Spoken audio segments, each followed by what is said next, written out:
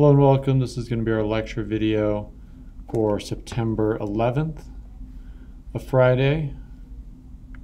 And for this lecture, all we're going to do is go over the worksheet that I handed out in class. If you don't have this, it's available on our Extra Stuffs calendar. And I'll just do 2 of these problems. You'll do the rest, and then we'll call it good. All right, so I'm going to block out problem 2 here, so I've got some space to write. Let's read the directions. For number 1, it says construct a scatter plot. State if there appears to be a positive correlation, negative correlation, or no correlation. So let's talk about what that would look like. So a positive correlation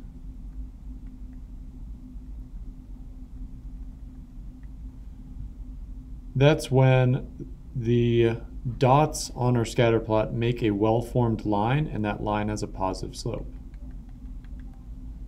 Something like that. So that we can pass a line through those dots, get relatively close to all of them, and that line would have a positive slope. All right, negative correlation is, it's not the opposite. It still means that the scatter plot makes a well-formed line. Maybe a couple extra outliers there. But the slope of the line that goes through these dots has a negative slope. And then there's no correlation. That's where the dots just are kind of random. You could try and pass a line through this, but you're not going to get very close to very many dots. So that's no correlation. All right, so in order to figure that out, we do have to dot the scatter plot and try to pass a line through it. When there is a correlation, identify the relationship as linear or nonlinear. All right, so in linear, the line is straight. So you can have a well-formed line that's straight, but the other option is a well-formed line that's not straight. So nonlinear, I can get a line pretty close to all of these dots. Maybe it makes something like a U shape. All right, so we can still get very close to all those dots with a line, but it's not going to be a straight line. All right, let's practice plotting some points. So the first number tells us how far to go over on the x-axis. The second number tells us how far to go up. That first point at 1830 should be right about there. And maybe I cross it out so I don't accidentally plot it twice. 5,000, 50 should be right there. 620, 70. 820, 90. And then 880, 90. So same y value, but a little bit displaced on the x value. And then 990, 100 is going to be right in that top corner. Okay, so let's describe this. This looks like positive and linear correlation. All right, so positive and linear correlation. We could even add in one more word. We could say this is strong positive because they're very close to whatever line goes through here. There's also weak positive where they're a little bit more spread out. But let's just focus on those words positive and linear. Okay.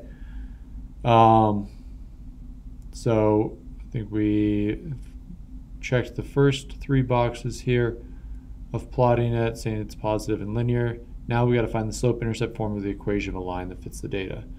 So what you do is you do your best to go through all of this data. A straight edge can be really helpful here. Your goal is to get about the same number of dots above and below the line.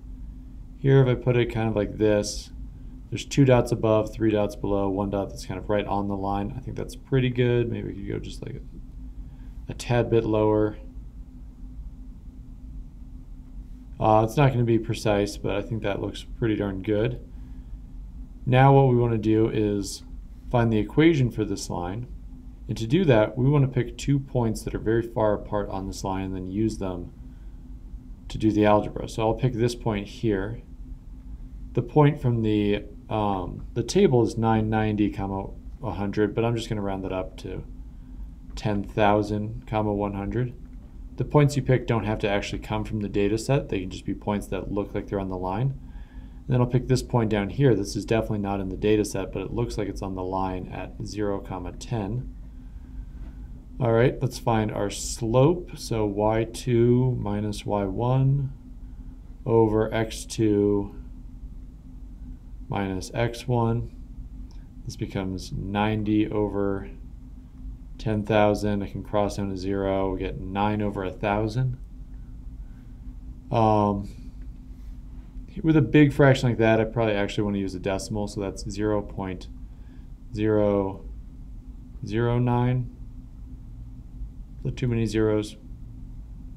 Let's see, that'd be 9 over 10, 9 over 100, 9 over 1,000. Yeah, 9 thousandths.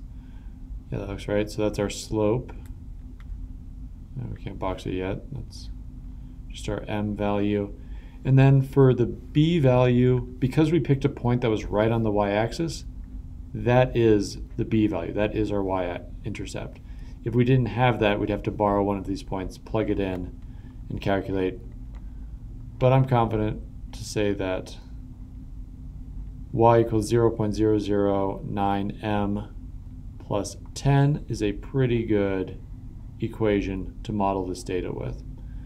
And now I can go use this equation. If I want to go calculate, extrapolate out further or interpolate somewhere a gap in this data, I can use this equation to do that. All right, let's do one from the back side. Problem number 5. The cost of a flight is related to the length of the flight by this equation, where x is distance in miles and y is cost in dollars.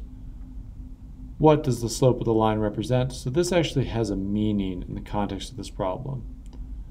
All right, it's not just an arbitrary number. It means that as x is increasing by 1, y will increase by 0.0891. So how we could say that in a sentence is that each mile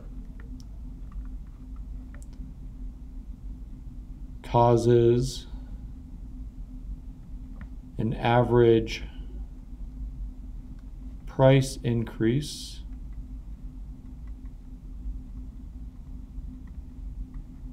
of about 9 cents. So each additional mile that the plane takes you relative to other planes is costing about 9 cents, about 9 cents a mile. What does the y-intercept of this function represent? So that 27.2, we can kind of assign a meaning to that. That's the flat rate. So even if we go 0 miles, we're still paying $27. You could think of that as just like the cost to sit down. Flat rate, the cost of a flight that goes 0 miles. So it's sort of like the pricing structure says start at $27 and then charge an additional 9 cents per mile. All right, using this model, what would be the cost of a flight that travels 950 miles? So x is distance. We've got a distance, so we're going to plug this into x, round to the nearest dollar. So we've got y equals 0.0891 times 950 plus 27.2. Here we're going to get my calculator out, also known as my phone. Let's plug this in. 0.0891 times 950 plus 27.2. I get 111.84. Round to the nearest dollar, so we will round that to $112. And that's just an estimate. We are just based off a trend trying to make a prediction what a company would charge for this flight. Doesn't mean it's exact. All right, how much would a 4,600 mile flight cost? All right, so now we've got an x again, but now it's like way out there. So most likely in problem C, we were interpolating because we have data up to 950 miles. This is probably extrapolating because we probably don't have data all the way out to 4,600. We'd have to see the data to know that for sure. Let's plug it in. Y equals 0.0891 times 4,600 plus 27.2.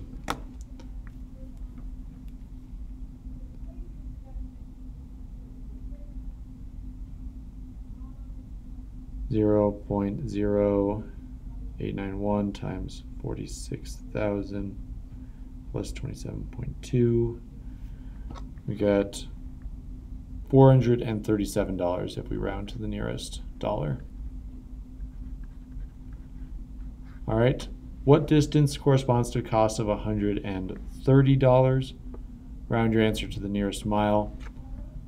So this is now a y value because y is cost in dollars. So as I set this up, the 130 takes the place of y in the equation, then we solve for x. So we got to do a little bit of algebra here. 130 equals 0.0891 times x plus 27.2. We'll subtract away that 27.2 from both sides. We'll get 102.8 equals 0.0891x divided by that 0.0891. And let's see, and we'll round this to the nearest mile. 102.8 divided by 0.0891 is 1,154 miles. So you can go pretty far for 130 bucks. All right. I think we'll call that good there. Just checking some of my other math here. Yeah, it looks good. I'll put in some questions here for you to get credit for this video, and have a good rest of your day.